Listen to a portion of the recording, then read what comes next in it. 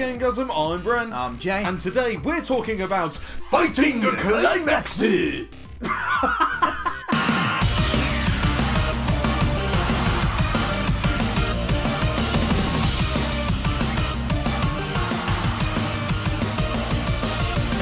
we are again with another 2D fighter from the crazy land of Japan that we love so much. And what's different about this one? I mean, apart from its very odd Western translated title? Yeah, apart from that. It's new? Well, yeah, but this one is a celebration of the 20th anniversary of ASCII Media Works, if that's how you pronounce it. Famed for their books and magazines, this popular publisher decided to make a fighting game based around characters from books that they've published. Haha, pretty cool. Yeah, and there's some odd crossovers too, which we'll get into later. The game was released in the Japanese arcade back in 2014, with a console version finally reaching our shores on October 16th, 2015. The story is confusing, as you would imagine it to be, with characters spouting out words and names from the offset, as if you've been following the characters for years. Which, if you're a fan of ASCII Media's light novels, you would know. It's a pretty weird mashup, featuring characters from other game franchises and nods to other game worlds. There's one stage that's set on a Sonic the Hedgehog backdrop, and the character Akira from Virtua Fighter features as the game's boss and a playable character. It's pretty strange and we didn't know what was going on, but unlike other Japanese fighters we've seen, where it's all about the boobs and crude references to sex. There's nothing wrong with that. Okay, Mr. Defensive. Anyway, this game is as clean as a whistle, with not one sexy reference in sight. Wait, what? What's that? Good grief. Okay, we'll just gloss over that one, shall we? Like most fighters, you're not here for a compelling story, and this one isn't going to have you on the edge of your seat with incredible plot twists and well-rounded characters. Haha, well-rounded, you say? Easy now.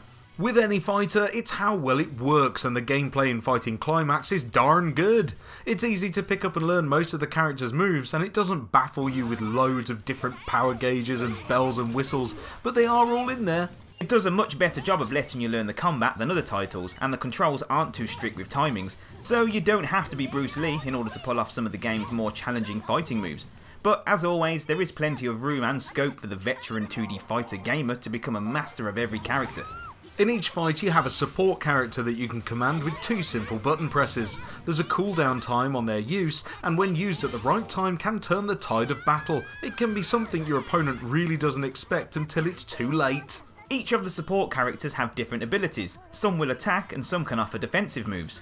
Think of it like the support character usage in Marvel vs Capcom, for example. It's along those lines. Now, most of the characters in the 14-strong roster are female characters, but add to this the 23 assist characters and there's quite a lot of variations that you can use and learn to find what's best for your playstyle. The movesets and specials require a lot of double button presses, which I personally find more difficult to do on a controller.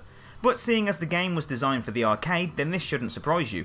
But for the best play experience, we always recommend a great fight stick as your gaming weapon of choice. The graphics are beautiful 2D styled and are as fluid as ever. 2D fighters have come on a long way, and Fighting Climax proves that there's still plenty of room for high-end 2D fighters on the market. Some people may find its hectic presentation of flashy slashing and magic swooshes very confusing, but whilst playing it, it all kinda makes sense. Plus, if you're watching this review right now, you're probably the kind of gamer that really loves your 2D fighters anyway, and you eat flashy swooshy graphics for breakfast. The sound is spot on, a pumping J-pop soundtrack accompanies the fighting, and the weapons and blasts are really effective. The special moves are awesome and feel really powerful due to the amazing sound effects.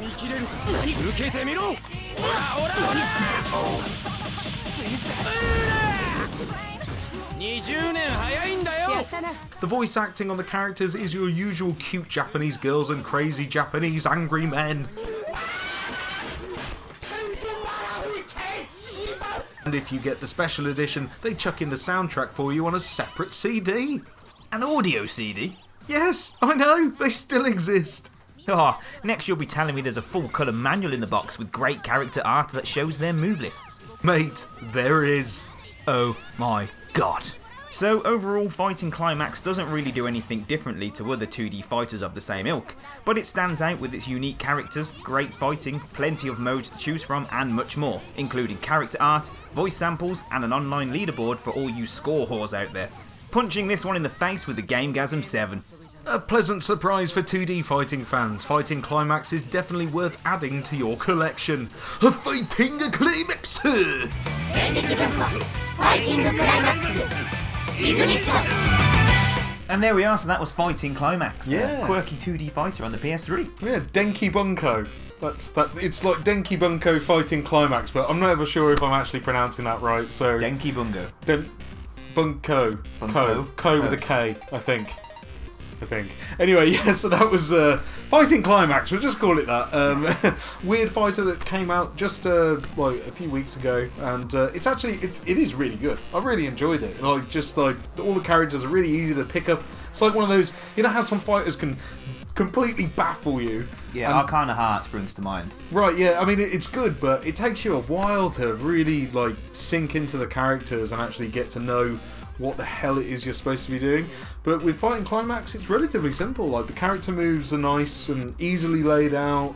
You know, it's nice to just get in there and just fight, rather than, oh, I've got to, you know, look at the move list. And be like perfectly timed with every combination, like just to get a move right. Or the combos seem to be, you know, it feels like you can chain together a lot of moves very easily. Quicker and a lot more fluid. Yeah. And I suppose the transition from the arcade is a little bit weird for a controller as well. It is mainly because a lot of the moves use the double buttons. Yeah. And obviously that's much easier when you've got the big chunky arcade buttons to just hit two buttons at the same time. So that's why I'd always recommend a fight stick. And it's going to be much better and much easier to play on a fight stick, but it still works on a pad.